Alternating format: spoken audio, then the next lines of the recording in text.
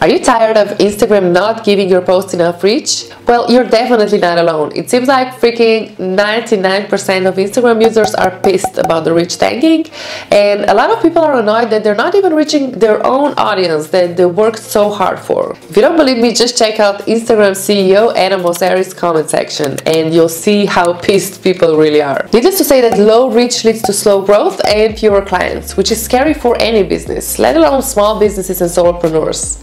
The algorithm is unfortunately changing all the time, and some of the things that worked a few months ago are completely irrelevant right now. But what if I told you that there are some creators that are killing the game right now? Like this, and this account. And they're not doing anything special, but what they all have in common is this one thing. They understand what works in 2024, which helped them blow up and get millions of views in the past few months. I studied hundreds of accounts like this. I've looked at hooks, post formats and other algorithm changes to see what actually works in 2024, and I discovered 7 pretty significant algorithm changes that surprisingly I don't think I've heard anyone talk about yet. So I'm about to spill the tea in this video. By the end of this video you'll know all of the latest algorithm shifts and which game-changing techniques work in 2024, with one of the changes being potentially the best news you've heard in a while. So let's start with this one. Alright, so the first technique is by far the most important one and the easiest to implement, and it blows my mind that not many people are talking about this. If you've been following me on Instagram, you know that I started my account in 2019 and I posted every day for years. I was posting every day because my reach was relatively consistent for each post. So 3 years ago there weren't major differences in if you posted a mediocre photo of your lunch or an extraordinary masterpiece. Well, the second one might have gotten a little bit more reach, but there wasn't that much of a difference. It all really depended on how big your audience was. Viral posts weren't even really a thing back then, so basically the more you posted, the more overall monthly reach you got, and that meant more sales, so everyone did it. But things have changed dramatically. There's no consistency anymore as far as reach goes. Nowadays, one reel can reach 1,000 views and the next one could reach 10 times or even 100 times more, no matter your audience size. So for example, I have a reel that reached 2 million people and the next one that has like 10 or 15,000 views. So one good post can outperform 10 or even 1,000 mediocre ones, which is why it would make sense to focus on posting top-notch content only and stop wasting time on mediocre posts, right? The times of taking photos of our morning coffee and slapping on the Valencia filter and getting tons of likes for it are over. Here are some other types of posts you should stop making. Posts where you celebrate every follower milestone with a single post. Instead, try creating a reel where you share your business or Instagram journey. Or the ones where you share your lunch and say Happy Friday. A better way to share behind the scenes is to create a photo dump carousel with behind the scenes photos of your day instead. Or the ones where you share your text testimonials in a single post. These are a bit boring.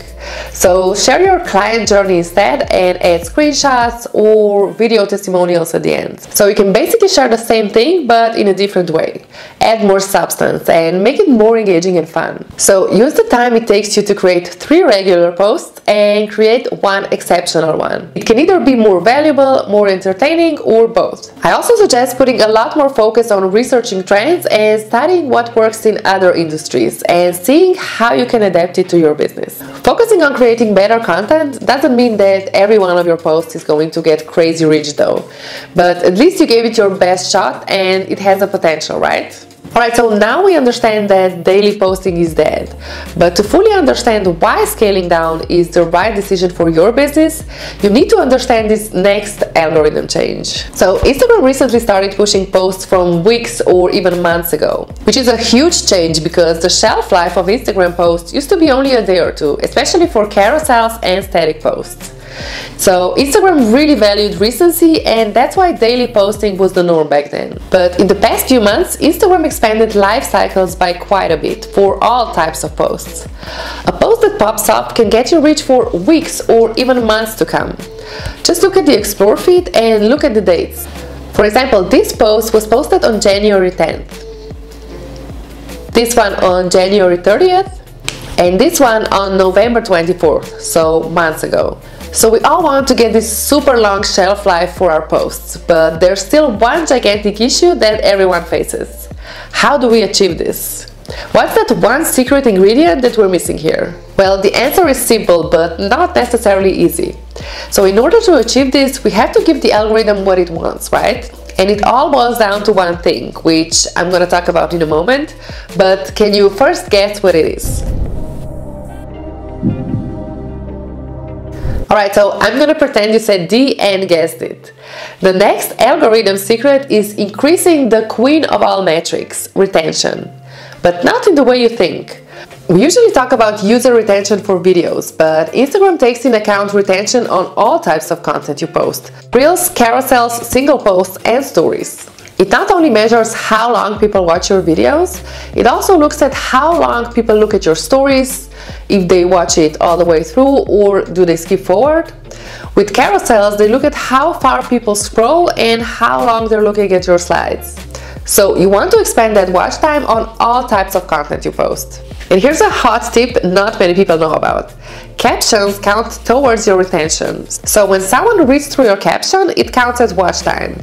So if your caption is long and, more importantly, interesting, it will add to your watch time significantly. So try and increase retention on all types of posts, which basically means make it as interesting as possible and cut the fluff.